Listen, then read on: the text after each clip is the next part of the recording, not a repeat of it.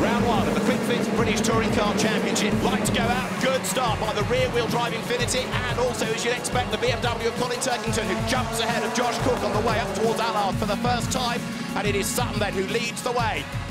And Sutton spins on cold tyres, around goes the leader, around goes the champion, and that puts George Cook into the lead of the race. That's Gordon Shedden who's off the road, the safety car is out. And that is Plato through on the inside of Butcher. That gives the Astra 5th place. Butcher tries to fight back. A little bit of a rub between them. Butcher gets the inside line for Seagrave and goes back through. Great racing. That's good racing, but where coming through now is Camish, who takes both of them in one go. Round one of the Kwik British Touring Car Championship, won by Josh Cook as he comes over the line to win from Tom Ingram, giving Accelerate its best ever finish. Jake Hill hangs on to third ahead of Colin Turkington, fourth. Fifth, Dan Camish, and sixth is just going to be Butcher ahead of Plato, and Rowbottom right with them at the end in 8th place.